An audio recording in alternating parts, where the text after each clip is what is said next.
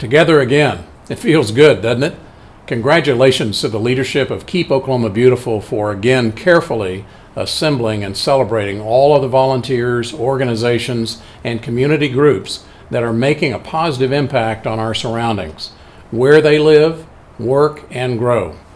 Each year, these awards teach us about the great work that is ongoing every day. The Keep Oklahoma Beautiful Board Visionary Leadership Award is presented to an organization with a unique take on improving the environment in their community, which has inspired others to do the same. This year's award goes to a collaborative project that does just that, improves the environment and inspires others. OKC Riversport and Oklahoma City Beautiful have collaborated on an initiative focused on solving the problem of litter and debris along the Oklahoma River. The River Protectors Initiative focuses on two goals: removing the trash that comes downstream and educating others on the elimination of trash at its source. Removing and addressing the source of the trash is the long-term solution. Congratulations, Riversport and OKC Beautiful. Let's listen to their story. So the River Protectors Program is a basic initiative bringing awareness to how we are polluting our waterways in Oklahoma County. It's single-use items that are styrofoam and plastic that are the bulk of everything that's going into our waterways. OKC Beautiful is an environmental education and beautification nonprofit. During the height of the pandemic, we got a contact from Brent Allen at Riversport. He wanted some help cleaning up the river, and he knew we had volunteers. So we worked together with Riversport. The River Protectors was born. We have a group of over 200 volunteers that have participated in this program. It's a two-part program. One is collecting the trash that currently exists in our waterways. The second part is collecting data on that trash. What types of materials are we pulling out? What brands are we pulling out of the river? And then using that information to advocate, to educate, and create a more cultural shift as well.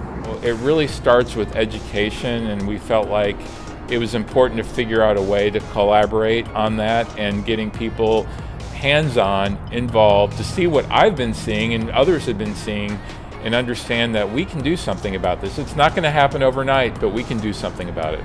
We use an app called Literati. With this app, we're able to create a geopoint for every piece of trash that's been picked up. And using this app, we take photos of the trash of where it's at. It creates a GPS locator, you upload the data to the data field, and you tag it. You tag what's in the photo. Is it plastic? They're able to tag the type of object. Is it a bottle? Is it a can?